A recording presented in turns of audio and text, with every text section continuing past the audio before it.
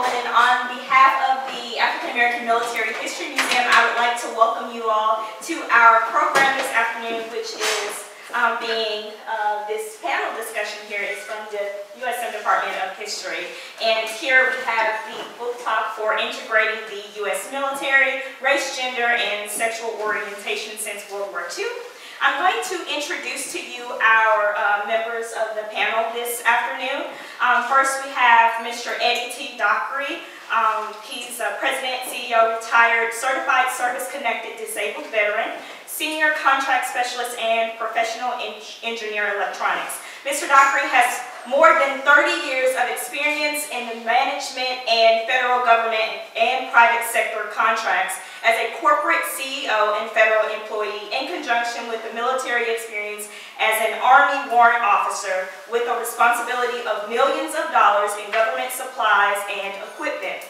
Mr. Dockery believes that his military service has provided him the knowledge and discipline to succeed in the public and private sectors. He served as an Airborne Ranger Special Forces Special Operations Combat Communications Officer with several tours of combat duty in the Republic of Vietnam, where some of the military awards and commendations he received were as follows: Federal Government Veteran Contractor of the Year 2000, Republic of Vietnam Medal of Honor, Silver Star for Valor, Purple Heart for wounds received in combat, Vietnam Service Commendation, Presidential Unit Commendation, numerous commendations for attention to duty and valor, Rotary Wing Pilot, in addition to operating and managing his own companies for a period of more than 10 years. Mr. Dockery has exceptional knowledge of installation, management, and secure voice and secure data installation and maintenance as it relates to contracts and acquisition of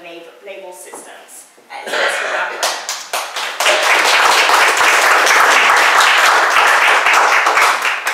Our next panelist is Hattiesburg native Charles J. Brown, is a graduate of L.J. Rowan School, class of 1958. He went to serve as a staff sergeant in the U.S. Army during the Vietnam War. While in Vietnam, Brown saw action near Dak To, is that correct? Dak To. On one occasion, Brown and his men aided 2 U.S. companies who had become surrounded by North Vietnamese forces. The trapped companies had already experienced more than 100 casualties when Brown endangered himself to rescue wounded soldiers. Thanks in part to Mr. Brown's leadership, the men were able to fight their way out of the situation. By the time Brown left Vietnam, his bravery had earned him 2 Bronze Stars, 2 Purple Hearts, and a Combat Infantry Badge Medal. In 1994, he was honored as Hattiesburg's very first Veteran of the Year. Mr. Brown was also partnered with the History Department of USM on numerous occasions to teach students about the experiences of Vietnam veterans. He was featured in the History Channel's documentary, Vietnam in HD. In 2015, Mr. Brown was awarded the prestigious Hub Award in recognition of his service to the community. Mr. Brown currently serves as a membership chairman of the African American Military History Museum Committee, and he is a commissioner for the Hattiesburg Convention Commission.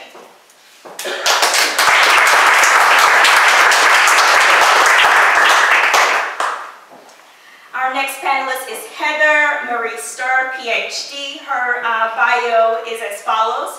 She is an associate professor of history at the University of Southern Mississippi and a fellow in USM's Dale Center for the Study of War and Society. Her first book, Beyond Combat, Women and Gender in the Vietnam War Era, was published by Cambridge University Press in 2011. She is also the co-editor of Anthology Integrating the U.S. Military Race, Gender, and Sexuality Since World War II, which has just been released by Johns Hopkins University Press. She is currently writing 2 books, Saigon at War, South Vietnam, and the Global 60s, forthcoming Cambridge University Press, and reflecting America-U.S. military expansion and global interventions, forthcoming from Prager, ABC, In 2013-14, Dr. Stur was a Fulbright scholar in Vietnam, where she was a visiting professor in Faculty and International Relations at the University of Social Sciences and Humanities in Ho Chi Minh City.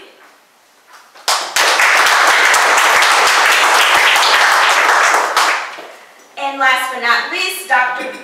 Douglas Bristol is an associate professor of history at the University of Southern Mississippi. In 2002, he received his PhD with distinction from the University of Maryland, where he studied under Ira Berlin, correct?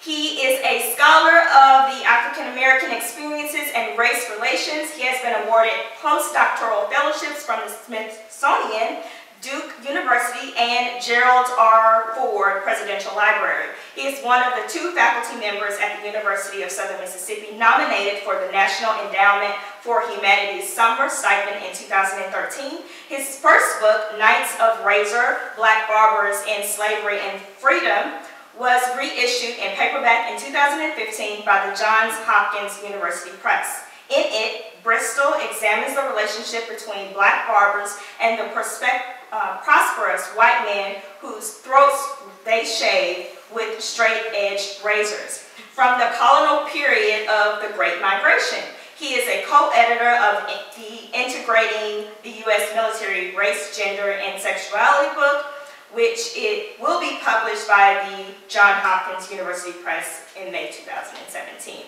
He is currently working on his next book, The Black Greatest Generation, African American Men and Women in Uniform During World War II.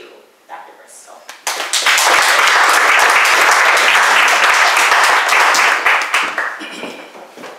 Good afternoon. Good afternoon.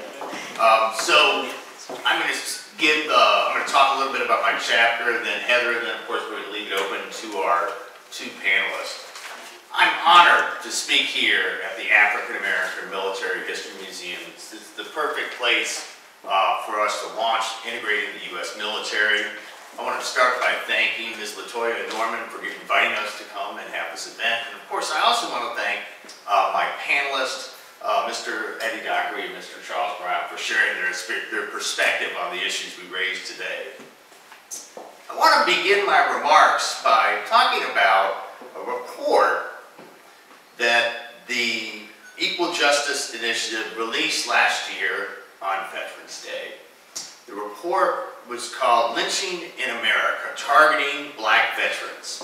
And it says that between 1877 and 1950, quote, no one was more at risk of experiencing violence and targeted racial terror than black veterans. Let me read that again just for emphasis.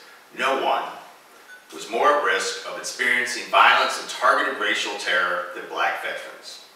Now, Brian Stevenson is the founder and director of the Equal Justice Initiative, said in an interview that this report should change the way that we remember black veterans. Here's a quote from him. We do so much in this country to celebrate and honor folks who risk their lives on the battlefield, but we don't remember that black veterans were more likely to be attacked for their service than honored for it. So, how does this book speak to the issues raised by this report? As sobering as Stevenson's comments are, he left out something, which is that black soldiers were targeted while they were in the military.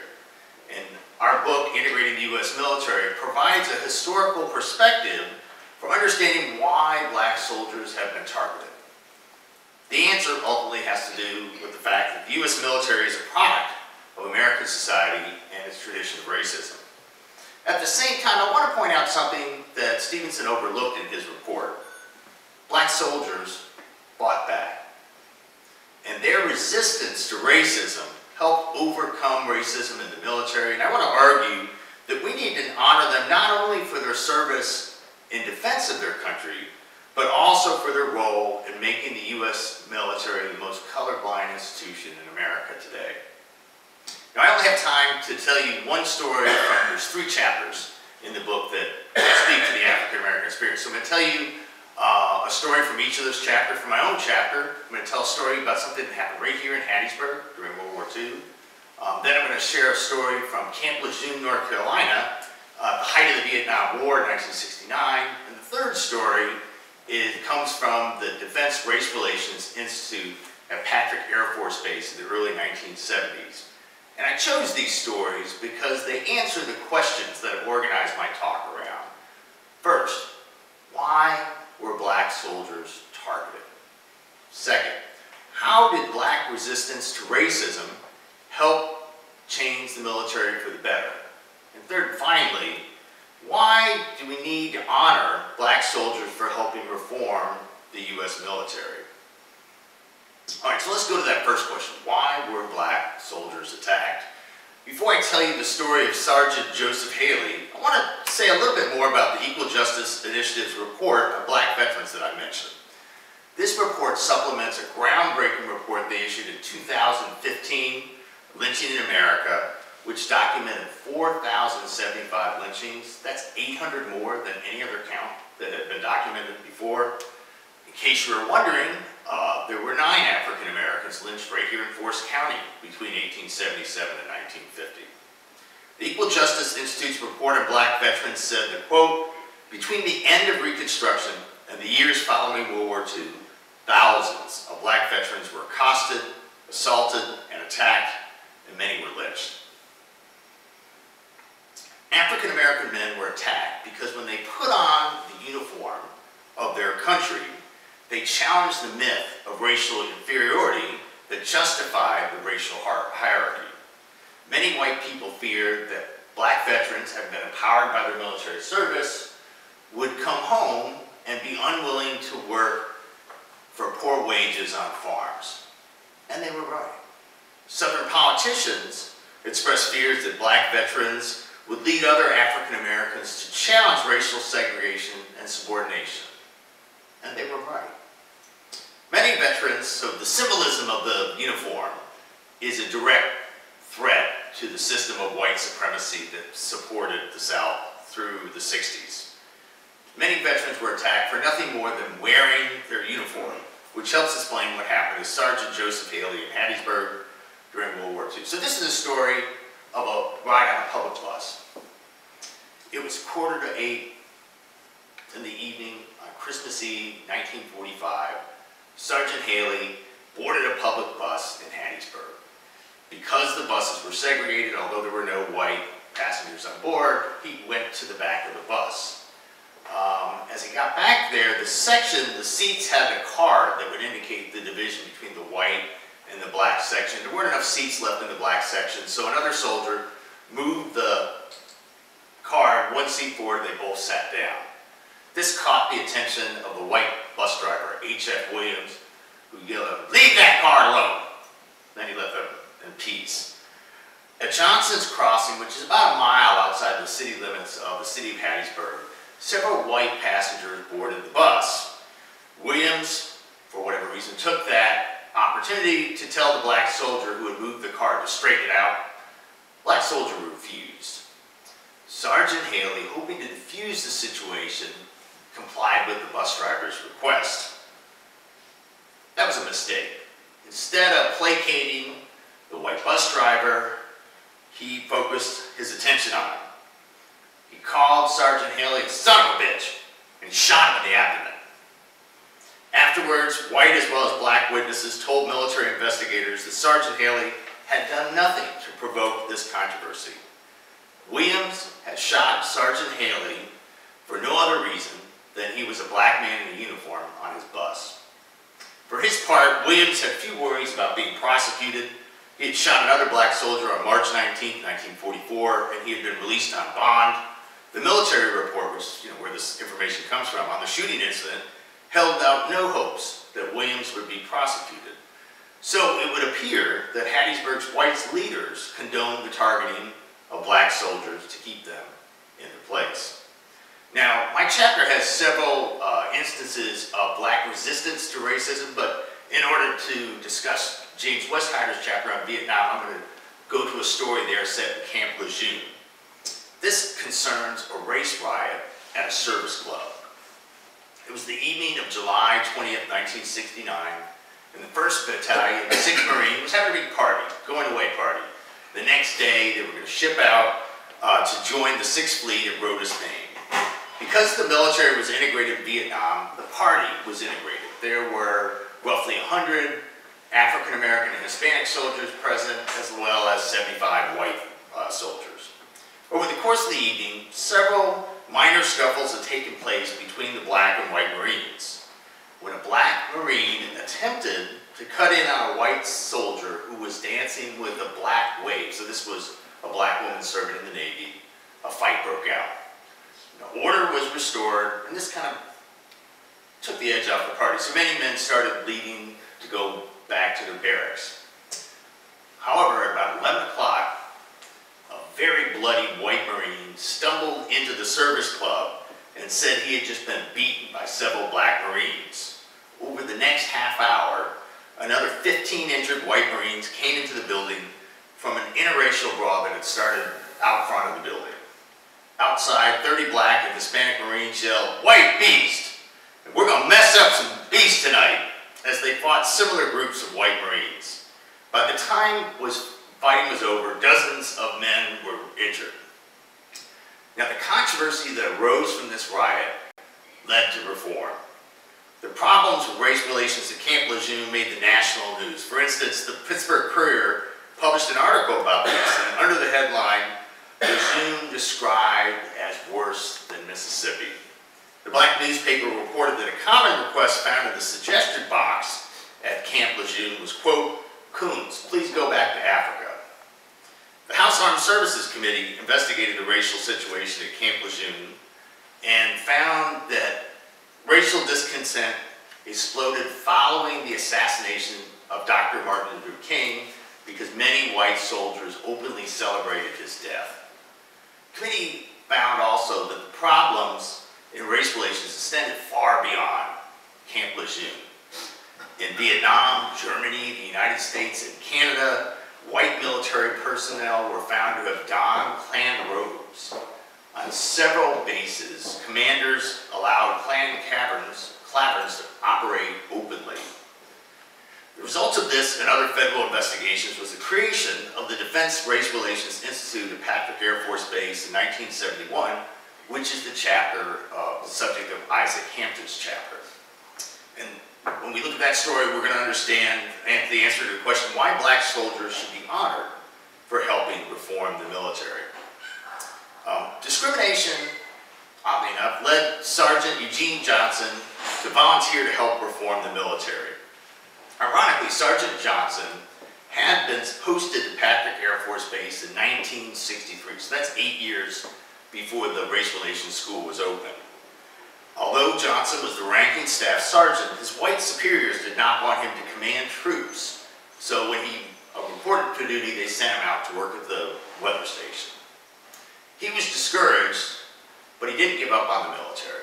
In fact, he later was posted to Washington, D.C., where he worked for the Defense Atomic Support Agency. Yet when the Defense Race Relations Institute was opened at Patrick Air Force Base in 1971, he volunteered to go back and work at the Race Relations School. Even at this school, Sergeant Johnson was confronted by white racists. The School on Race Relations was created in response to controversies like the one we saw at Camp Lejeune, and did not have widespread support in the military. Sergeant Johnson said, quote, "Most people thought the school would not last." He also said there were spies, quote, "who would come down to watch us and they would report back we were brainwashing the students." Some opponents tried to close the school with violence. Johnson recalled, "We had people that threatened our lives. I was threatened, so I bought a .38 Special that I kept in my car when I drove to work. Even in my office, I would have bricks and stones thrown through the office windows." By not quitting in response to these threats, Sergeant Johnson resisted attempts to end reform in the military. His courage shows that black soldiers were not only disproportionately targeted by racists, but they also played an outsized role in ending racial discrimination. So, as you've heard, black soldiers were targeted for abuse and violence within the military as well as when they returned to civilian life. The story of Sergeant Joseph Haley illustrates that wearing a uniform in Hattiesburg could make a black man a target during World War II. The story of Camp Lejeune riot illustrated that desegregation had not ended racial hostility towards black soldiers during Vietnam, but it also illustrates that the resistance of black soldiers is what led to military reform. Finally, the story of Sergeant Eugene Rock Johnson illustrated that military reform succeeded in large part because soldiers like Johnson simply refused to give up on the military as an institution. So what conclusion can we draw from this? If the targeting of black soldiers and veterans became central to our understanding of the black military experience, it would transform the history of the U.S. military and of American race relations. This recentering disproves assertions by military leaders that race relations was a civilian affair outside of their jurisdiction. Right? We've heard that military officials failed to seek the prosecution of H.F. Williams after he shot 2 soldiers on public buses. We've heard that military officials allowed the KKK to operate openly on military bases. Yet, to understand why military leaders tolerated racial violence and intimidation, we have to look outside the military to the broader American society that maintained segregation and targeted black men to this day. Black soldiers lend new clarity to the investigation of American race relations because when they donned their uniform of their nation and fought to defend it, they challenged stereotypes about African Americans, particularly World War II, in ways that domestics and sharecroppers could not. That's why they were targeted so frequently. At the same time, paying attention to the impact of black soldiers when they resisted discrimination highlights the contributions that black soldiers made to overcoming racism, which are as important to remember as their contributions to the defense of the United States. Thank you very much.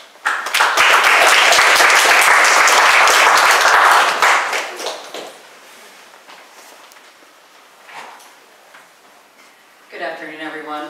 I just want to say a quick thank you to Latoya Norman, Shantasia Coleman, and Douglas Bristol for organizing this event. I really appreciate being a part of it, and also to say thank you to Mr. Charles Brown and Mr. Eddie Dockery for joining us to share their experiences.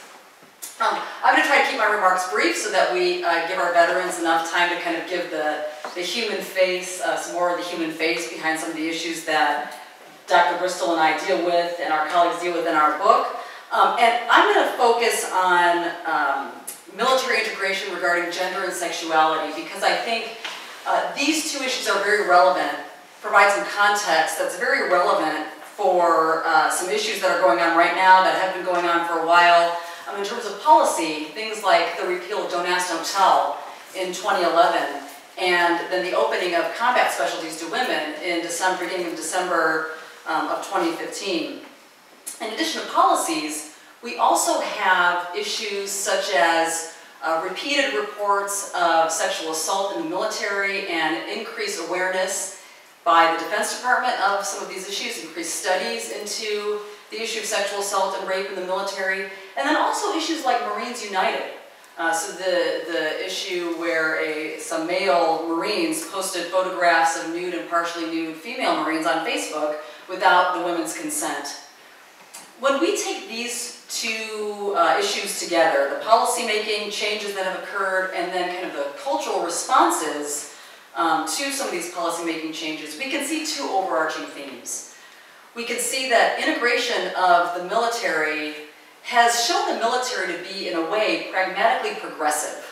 And we can think about the military as being pragmatically progressive. And Douglas pointed out some of these, the ways in which this played out in terms of race. But to meet personnel needs, the military authorities have sometimes crafted policies that were progressive, especially relative to the civilian world and what opportunities were available for certain minority groups in the civilian world. At the same time, cultural resistance to military integration has been much more difficult to change. It's been difficult. You can't really legislate a mindset change. It's difficult to legislate or to force even the change in an image in our collective head of what an American soldier is, or who an American soldier is, who represents and wields U.S. power in the world. Can it be a woman? Can it be a gay man? Can it be an African American man or woman? The image of who is an American soldier has proven to be much more difficult to change than the policy of actually opening military positions up to various minority groups. And so there's a tension between military integration at the policy level and resistance to policies that appear to challenge the traditional image of the US military. And so a question that I've begun to think about, and that I've kind of begun to ask, is this. Where does the traditional image of the US military come from? Did the military create this image? Or is it a product of broader civilian attitudes about race, gender, sexuality, American identity, and American power? I don't have the answer. I want to put that out there because it's something I've been thinking about, and maybe in the discussion I would actually be curious to know what you all think about that. But where does this image come from? Is it the military that's created what we think of when we think of the projection of American power in the world through the military? Or is this something that reflects more broadly on the civilian world? So that's the question that I posed to you that we can maybe discuss during the conversation. Now I just want to give a few brief points about the integration of women into the military since World War II, since that's the scope of Doug's and my edited collection. The history of U.S. women and the military has basically been one of gradual integration and fairly consistent cultural resistance. So going back to World War II, during World War II, manpower needs led the Army to establish the Women's Army Corps in 1943, which opened clerical, intelligence, communications, and other non-combat specialties to women. The idea being that we can free up more men to fight if women can fill those kind of desk positions.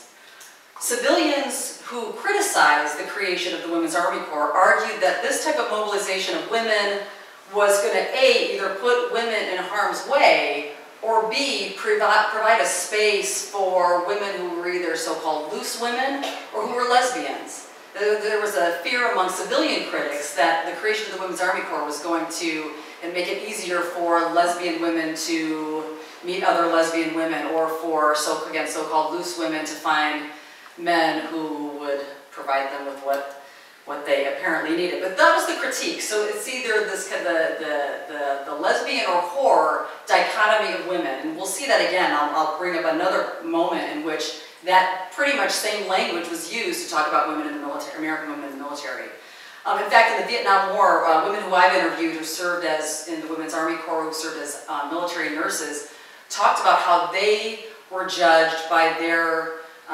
male comrades, and in their stories it tended to be officers who would accuse them of joining the military and coming to Vietnam to get a man, to be a tease to men who were there, to being prostitutes who were willing to sell themselves to their male comrades.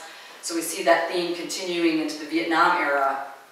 And then when the Defense Department abolished the draft at the end of the Vietnam War, and the armed forces began reaching out to recruit more women to fill the ranks of an all-volunteer force, we see that same mentality come up again. So the U.S. service academies began admitting women in 1976. The Army dissolved the Women's Army Corps in 1978 and began integrating servicewomen into the regular Army. There was an article that covered this integration. There was a magazine called Family, the magazine of Army, Navy, Air Force times. And it published an article called "You've Come a Long Way, Maybe." So you might remember the Virginia Slims, "You've Come a Long Way, Baby" ad. This is a play on that. So you've come a long way, maybe. And it refers to this tension between the legal opening of positions to women in the military, but the continued cultural resistance. So in this article, there were male military officers, enlisted men who were interviewed, and they talked about servicewomen, and they used phrases like, well, if a woman wants to be in the Army, she must be a hopeless nymphomaniac. That's a quote from this article. Or a hopeless lesbian. So the same words that were used in response to the Women's Army Corps being created in World War II, still being used in the late 1970s, so 30-some years later, to respond to the opening, or to the integration of women into the military. Despite the resistance, in 1980, the first integrated class of West Point graduated. 62 women cadets graduated out of 119 entered, so about half the class went on to graduate. About 119 women entered in that class, the class of 76, graduated in 1980.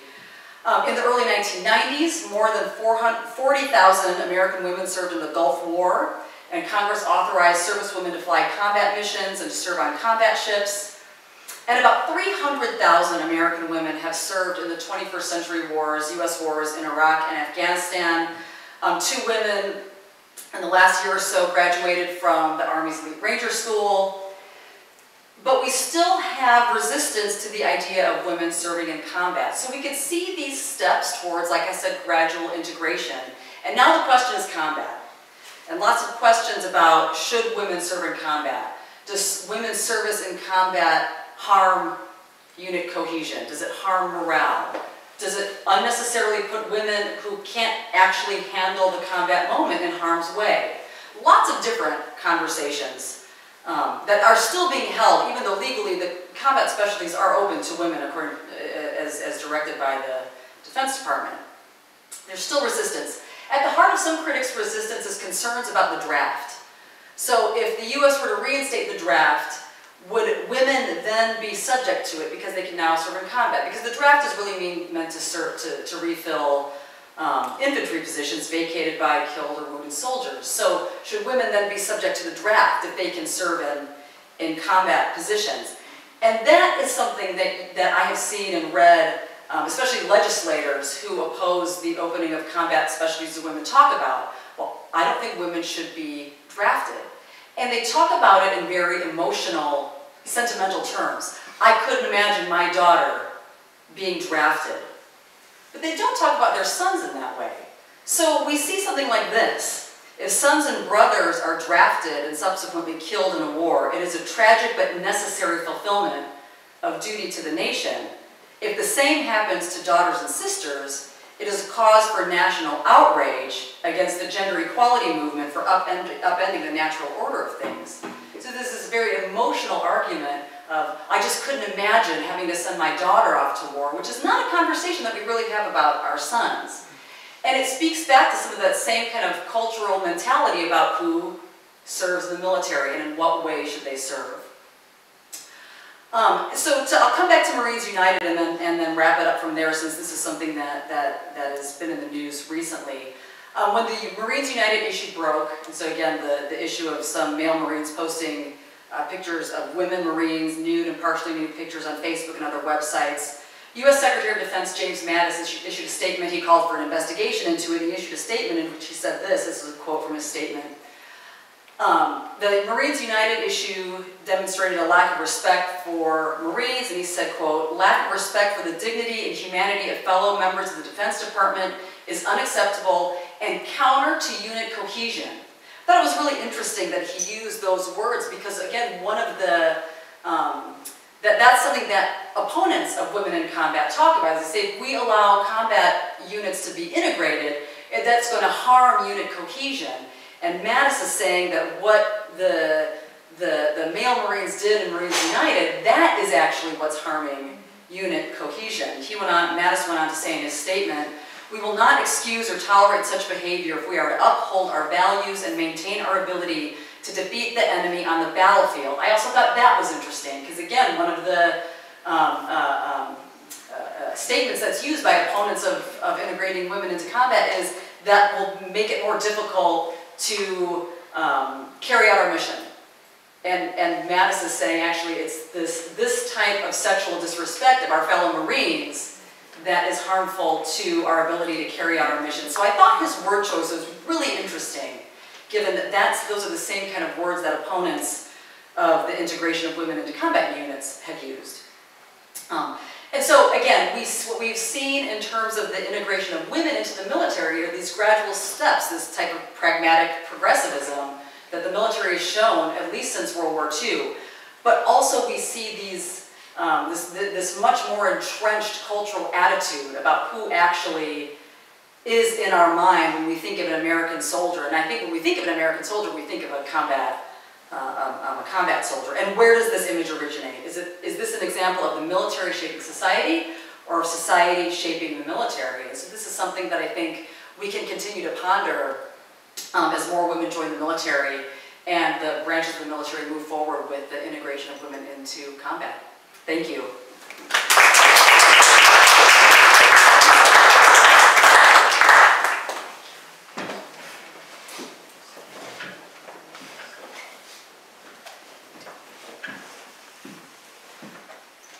Good afternoon, ladies and gentlemen. My name is Dr. I'm a member of the United States Army Special Operations. And first of all, I'm not a really good public speaker, so I had to apologize about that.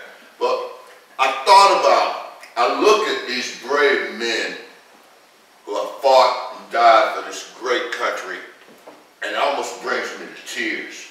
I remember when I joined the Army and walking from Laurinburg, North Carolina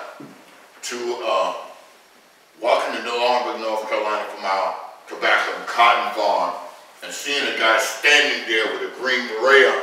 And I looked at him and I said, wow, he's standing all sharp, he's got a green beanie. And I said, how do I get one of those? He said, come right in. I thought about that, but I'm going to tell you a story. In 2002, I had left the military and living in Fort Washington, Maryland. And I got home and my wife said, you got a letter from the Department of Defense. I go, what the hell is sending me a letter for? Excuse my French. And I opened it, and I was an RA warrant officer, RA, regular Army warrant officer. So which means they could call me back anytime they wanted to until I'm 65 years old. So I read it and it said, you're called back to active service. No, what the heck they want an old guy like me for active service? They found that these new millennia pilots and the new millennia soldiers who all their high-tech knowledge and all this training of computer systems, when their GPS went out, they couldn't fly. When there was sandstorms, they couldn't fly by the seat of their pants like the old guys knew how to fly, or spotting the North Star using a compass. When they didn't have GPS, when they didn't have all the electronics, they were lost in the sauce. They needed to bring back some of those old soldiers that knew how to do it the old-fashioned way. And I think about that, and I think about we're flying in the middle of the night on a C-130. Picture this, middle of the night, C-130, dark. And we're flying to make a raid on a camp in Afghanistan. I have some of the best trained, best equipped, toughest soldiers in the world. They're tougher than $2 steaks. That's what we're dealing with. But they've never shot a person before. They've never. And even when you think about your home security, people talk about, I got a gun at home, I got this. I have no guns. I have no guns in my house. First of all, I've been shot a number of times by one, and it's not a nice feeling. And second of all, people fail to realize when you pull a weapon and you point it at someone, it takes a special kind of person to pull that trigger and end all of their tomorrows. All they have is yesterday's. But anyway, we're flying, and all these guys are nervous, even though they're airborne, Ranger, Special Forces soldiers. In between, we got some category that have been around, but the guys are a little nervous. Needless to say, they're nervous. And the crew chief said, Chief, because they're called one of the chief, he said, you're going to give a motivational speech or tell these guys, motivate these guys. And I said, I got a motivational speech for him. He said, well, okay. I said, 10 minutes before we get to the drop zone, I want you to put this CD in. He said, you're going to play a CD? You're not going to give a motivational speech? I said, 10 minutes before we get to the drop zone, put this in. It's going to go on the audio-video system. Everybody can hear it in their earpiece and see it on the big screen. So they broke down the screen. You got a lot of guys sitting here, a lot of guys sitting here, all the airborne gear, you got static line, you're all ready to go. All this equipment on, everybody's looking at each other, you're flying. And they say, 10 minutes! And the lights are blinking red. And they bring down the screen and they put it up. And it's I don't know how many of you ever seen this. It's Ray Charles singing America.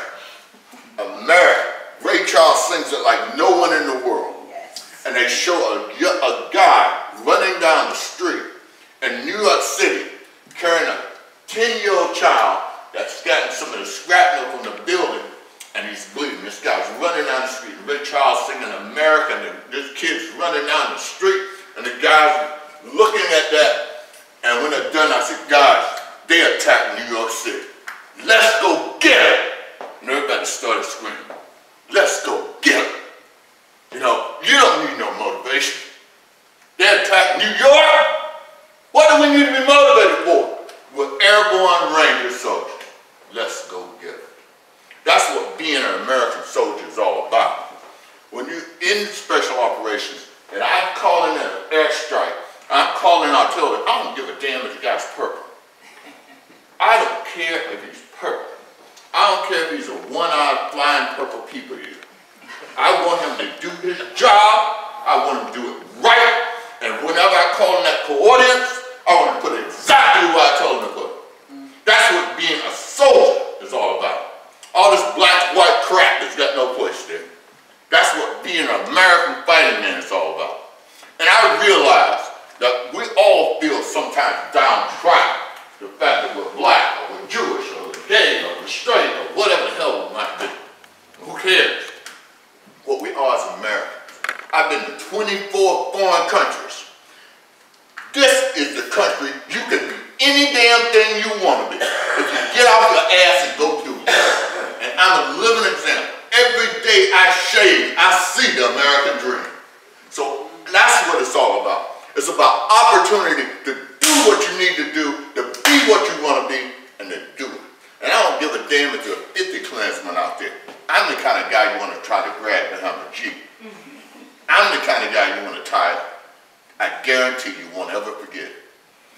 What it's all about, we live, sometimes people forget this vision. We live in the greatest country in the world. And we're fortunate. I spent 3 years in Africa. 3 years in Africa. I said, thank God my parents came on the slave ships and I didn't end up here. Thank God. You want to see racism? Go to Africa. Go to Nigeria. 41 different tribes. They all hate each other. Everybody hates everybody. Everybody speaks a different way. He's a Hindi. He's Mobutu. He's this. He's that. He's that. They're all black people. I wonder where we get this self-hatred of each other. When I went to Africa, I understood it. I understood it. Everybody hates everybody. He's in this tribe. He's in that tribe. He's in that tribe. He speaks this. He does this. His language is this. I said, you guys are crazy. At least in America, we all speak English. We all have an opportunity to be successful. We all have an opportunity to do something. In Africa, if you're born and your family's not rich, you would never go to school. You would never do anything except be in poverty. And I realize this about American soldiers and what American soldiers can and can't do. I'm one of 12 kids. I'm working on my master's. My parents didn't have money to send me to school. They didn't have money. That was all they could do to feed 12 kids. I came to the Army for opportunity. And every time I see my black soldiers in the Army spending their time marching for racism or marching for this and that, instead of being in education, getting their grades, getting that opportunity to get that education and to do something with their lives, I ain't got time for it. So I was maligned and vilified in the Army. Because I ain't going to your marches. I ain't sitting up in front of the barracks doing no dad, clapping hands. I'm here to get what I need to be successful out here in life. And I'm not going to get it sitting around with a bunch of guys talking about what we're going to do when we get back in the world. Back in the world. You better think of what you're going to do with your life. And that's what the military gave me, this opportunity. They didn't give a damn if I was black. When I flew that helicopter or I called in coordinates, nobody cared who was black. They cared that you were there to save their ass. And that's when I'm sitting behind an M60 machine gun, an M50 machine gun. You think they care if I'm black? Think anybody cares? They should care that I'm an expert at it, and everything I shoot at, I'm going to hit. When I came in the military, and they said, how in the hell did you learn to shoot like that? How did, what? Because initially, you shoot this way. I told my drill sergeant, I said, Sergeant Castle, I always remember his name. Sergeant Castle, let me shoot the way I want to shoot. He said, Dr. what are you talking about? I said, this is not the way I learned to shoot. He said, how do you shoot? I shoot like this. He said, what? He said, it's backwards. I said, I don't know why. My kid does the same thing, and I didn't teach him that. When he started to be young, he did it that way. And he said, listen, Doctor, you haven't shot well. This is the last day. Shoot any damn way you want to shoot. Just hit the target. I said, okay. I hit 99 out of 100 targets. Because I had a situation with a gift that God had gave me, that this eye is more powerful than this eye. And if I look at this eye, I always line it up and hit. If I fire from this eye, if I can see it, I can hit it. All I have to do is see it, no matter what it is. If I can see it, I'm going to put a bullet right in the center of it. I say that, and I end this by saying, I'm proud to be an American soldier. I'm proud to be one of the best of the best. And I think that the one thing that sort of sparred me in the Army is when you're in special forces or special operations or any specialized unit, you have a spirited corps. You think you are the best, and you are what you think you are.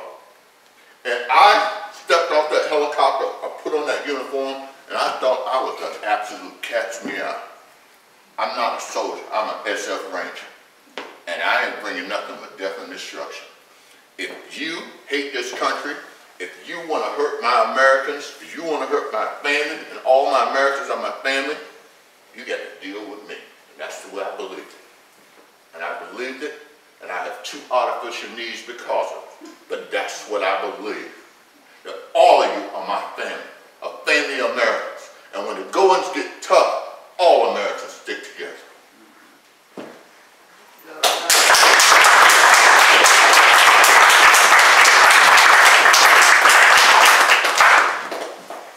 And I apologize, I have to pick my kids up at 2:30, so I apologize. Thank you. Good afternoon. Good afternoon. Welcome across the track. Now, that's the way I was 20 years ago. I'm glad my sons are not here, or I'll be catching it from them on your performance. Isn't it amazing that in a country built by immigrants, governed under the Constitution,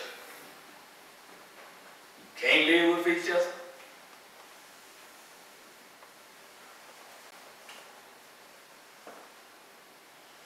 I asked this question several times. When you came through the birth channel, did you ask to be white? Did you ask to be black? Did you ask to be Rockefeller or Gates? You nor I didn't have a choice. You are who you are by the assignment of God.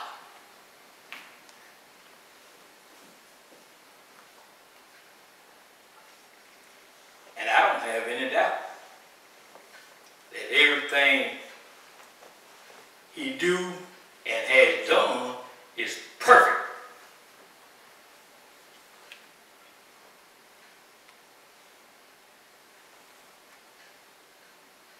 Until Americans learn to live together. We're going to die together as fools.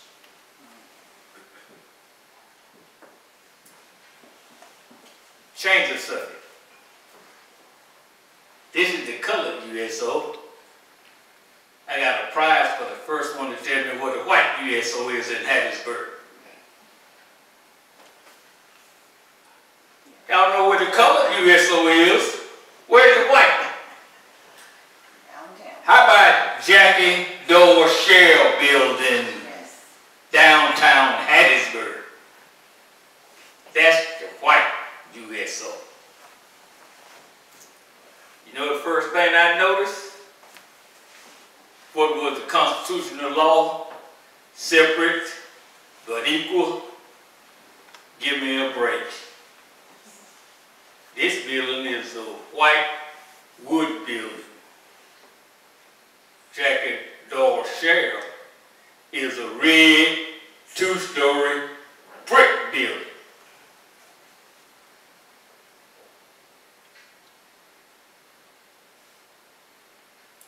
Interesting thing happened, and I assume we're going to get into that, as to racial discrimination that you may have encountered.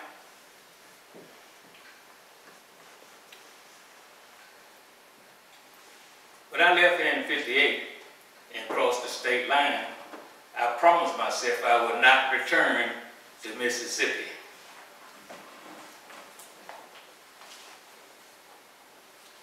That's the first lie I've been called in. The second one, May 20,000, I accompanied with Dr. Weiss, students of Vietnam. And I said I would never return there. So that's the second lie. But we had some interesting students. And one of the things that I asked the guide, and they kept pointing out what now that the country was unified, what all the North did, what they're doing here, and everything. So I asked the guide, where the South Vietnamese do where are they? And you know what he said to the group? No more South. South lost. Amen. We're American and we ain't got that yet. South lost. Now I'm still seeing Confederate flag. Now if I'm not mistaken, there's a law saying it is not to be displayed. Somebody correct me.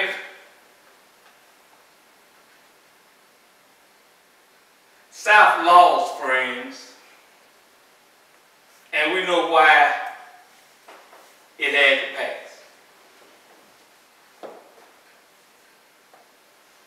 My skin color caused me discrimination by your skin color.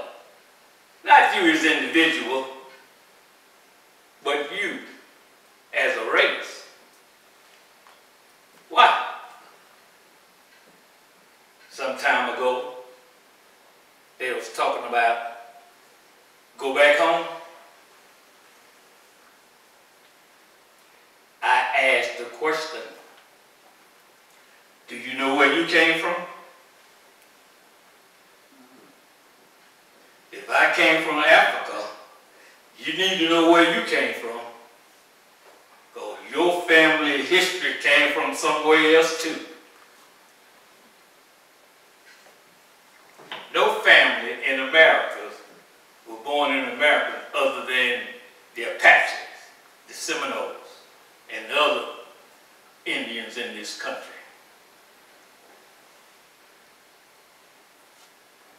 And we're still teaching our children to hate. That's where it's come from the home.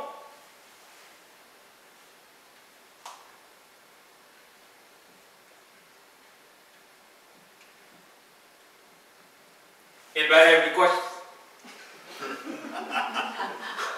Y'all getting quiet on me. But this is the result of what we are in this country.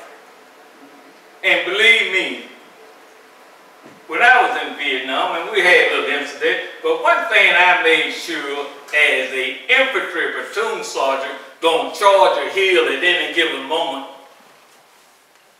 that there's two colors in Vietnam, and it should be here. Well, in Vietnam, it was our green uniform and our red blood. No other color mattered in combat. But yet, when we was free to go socializing in a small village, we all went to our little respective places. For example, the white fellas went to Hillbilly Heaven. Went to that bar. Me and my buddies, we went to the Lovely Bar. And we separated ourselves like that. Doing social out. One of the most hurtful things I saw in Vietnam was this graffiti. Our brother and my sisters had married a gook than a nigger. And a gook is the worst name you can call a South Vietnamese person. But some white guy had to put that out there.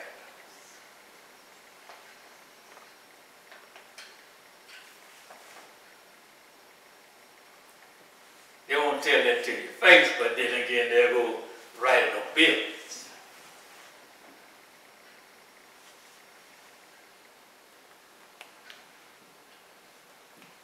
Another one of my incidents, the experience I'll tell you, I'm going to bring it a little closer to home. I was stationed in Fort Campbell, Kentucky, when James Barrett tried to integrate Ole Miss, or tried to enroll Ole Miss. And the governor called out the Mississippi National Guard. And President Kennedy federalized them and had them to escort Merritt in. Fort Campbell was sent to Oxford, Mississippi as riot control of different additional forces should anything come out.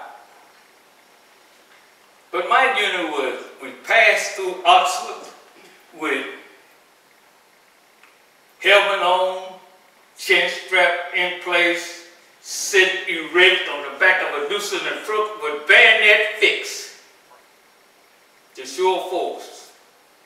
And when we get on the outside of Oxford, in those days, every man had 3 poles, 6 pins, and a half a tent. And 2 men had a tent together. When we got to this place to bivouac, the word came down to put blacks with blacks and white with white. Because if they had to go in, they wasn't going to send in blacks not to agitate the citizens.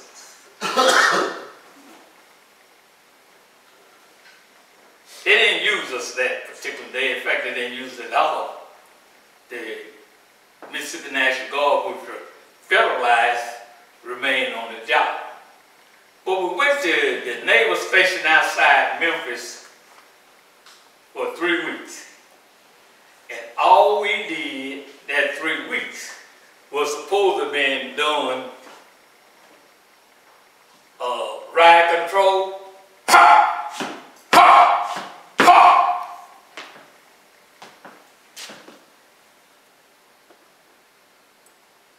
When we got to Memphis, the black soldiers did this, because they'd been told they wasn't going in. Ho! Ho! Now! Ho! Ho! Ho! Loss of command in not wanting to stand up for the forces that you had. Thank you.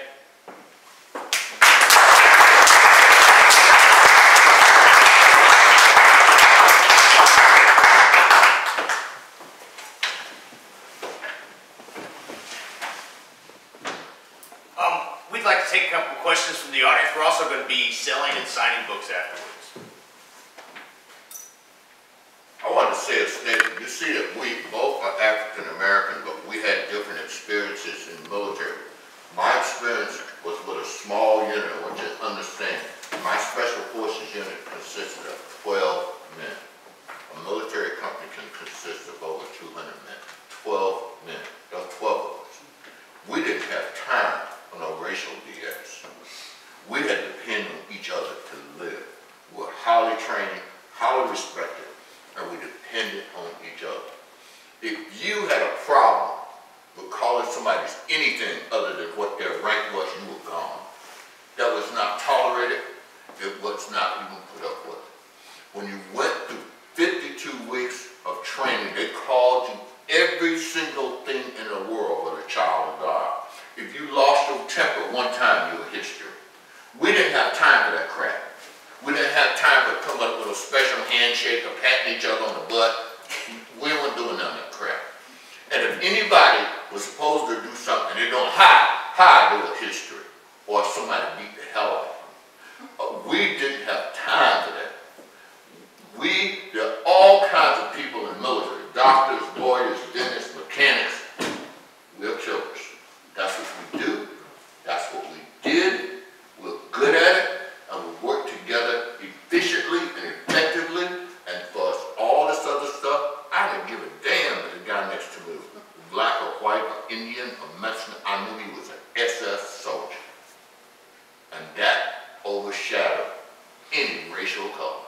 I want to emphasize that to you all. Yeah. Dr. Stur, do you think even with the opening of the combat roles that women have the same opportunities in the armed forces as men? Well, I mean, I guess technically we could say that in a technical way they will. But I think when we take into consideration things like childbearing and the reality that issues of child care and domestic, using that word loosely, not just meaning in the home, but taking care of those kinds of home-related issues. I think in the military and in the civilian world too, that even when legal barriers are removed from women's opportunity for advancement, other expectations and realities can still prevent them from having the same opportunities as men. But that's a great question. I saw a newsreel thing recently of military people somewhere or other. There was this military officer woman in a maternity spot. They have a uniform. No, that is uniform, Yeah. a uniform maternity dress. That's Yeah. times There was- have changed. One of the questions I always want to ask, in special operations, you might get out in the middle of nowhere. You might, they give us all our equipment, or then they tell us, listen, you guys got to live on the land. Because if they're talking about we're going to carry all this food, I said, I'd rather carry ammunition. And there's some out there, that's what they call special forces soldiers, snake eaters. If you got a choice between carrying a bag of Wheaties and carrying ammunition, I think the choice is very simple. I'm going to carry the ammo, and if there's a squirrel out there, I'm going to kill them and eat them.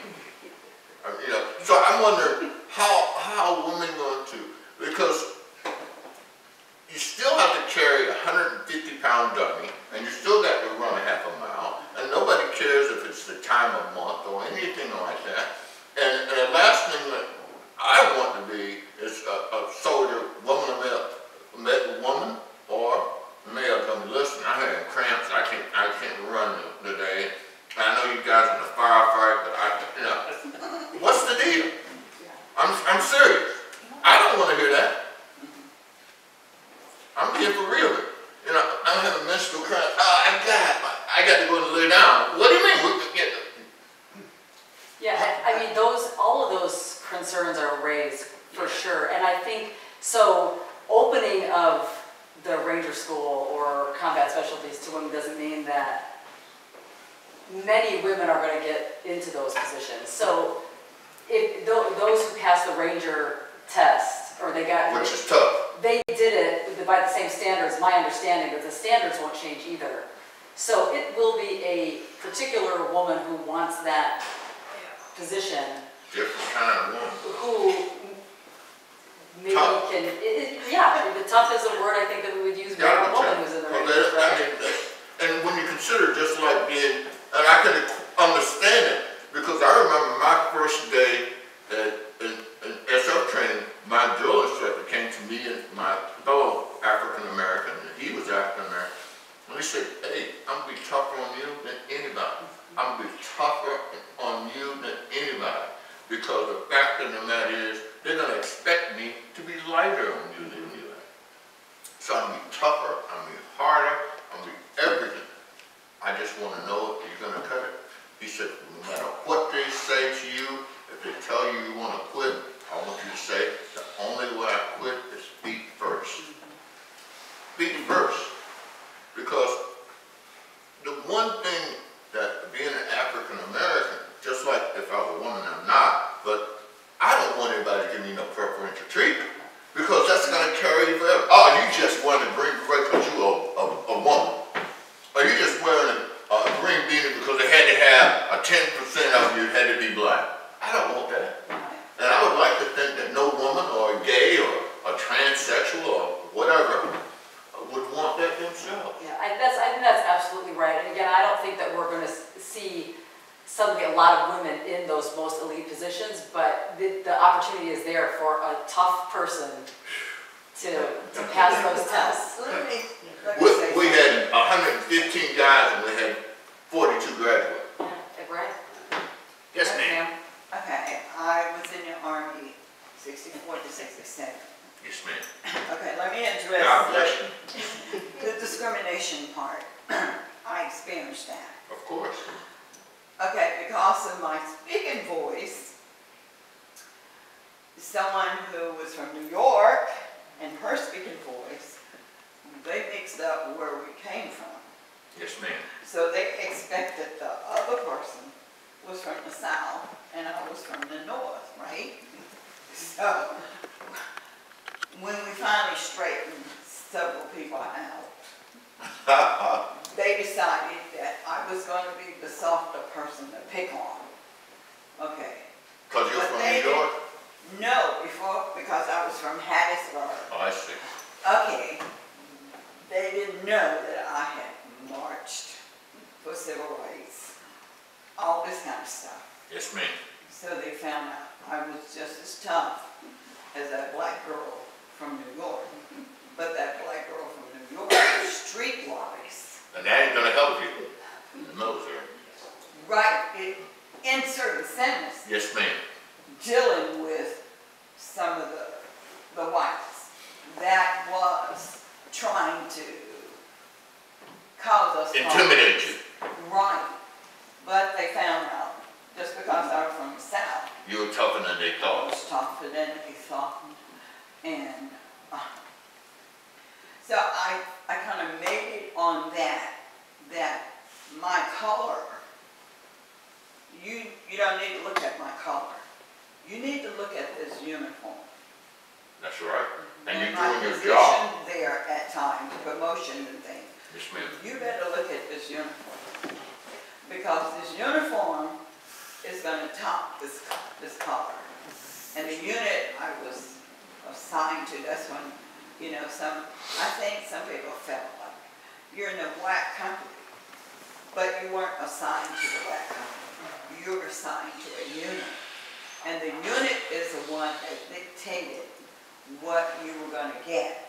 So when they finally realized that my unit stuck up for me, I didn't have as many problems as some of the units that maybe someone else was in that kind of went along with the status quo.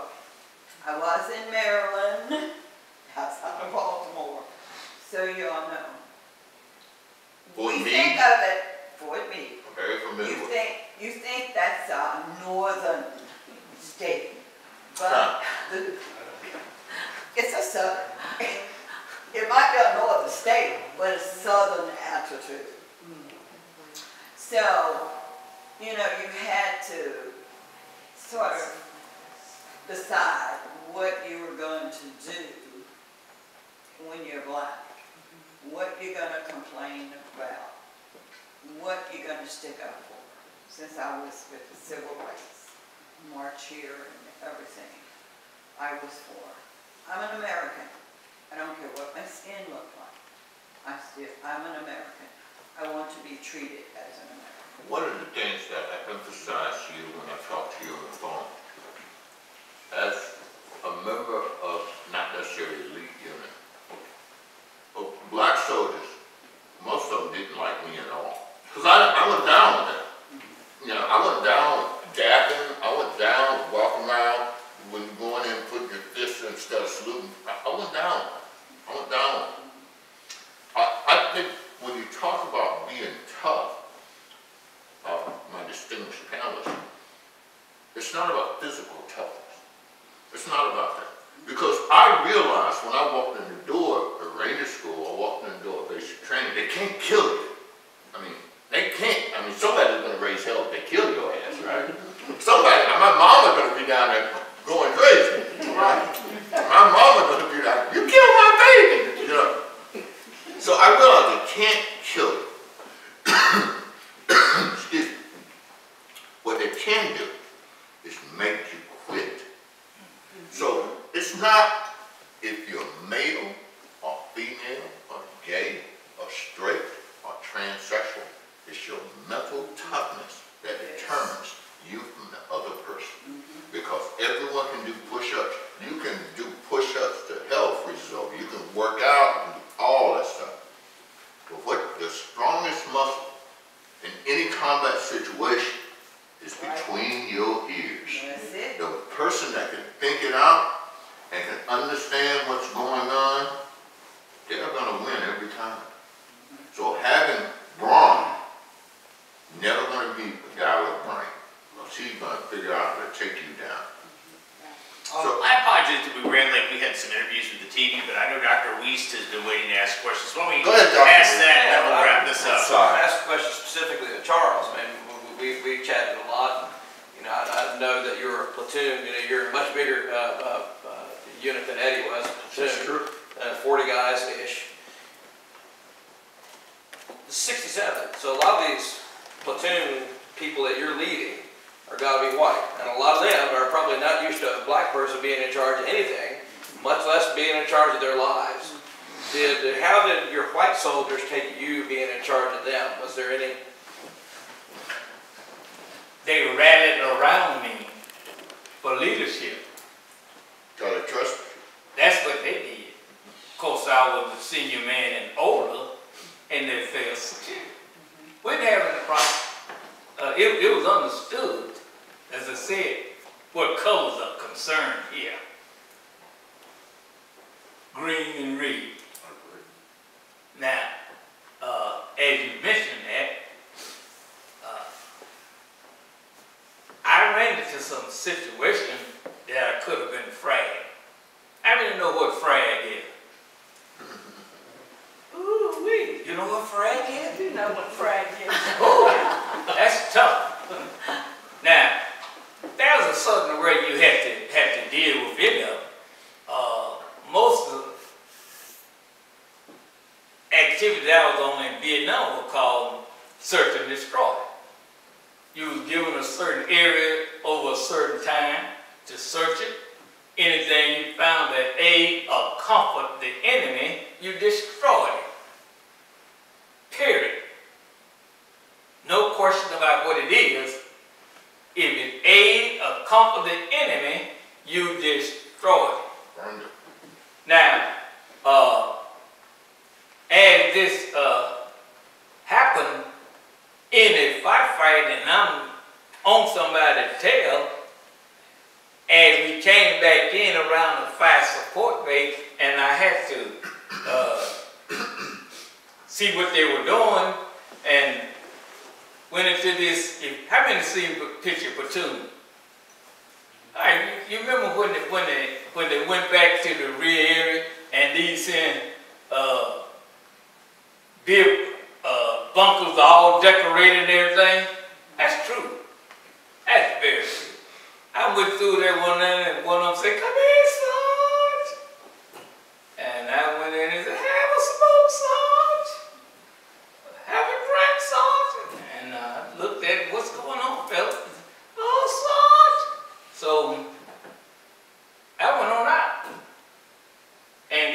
to my squad leaders and kicked their butts. They was in charge of 4 men, I was in charge of the 4 squad leaders. You were sitting there See. smoking herb? Yeah. Yeah. Now, fragging, had I been mean, bad, blank, blank, then in a fight, they could easily frag me. Let's be realistic, y'all. See,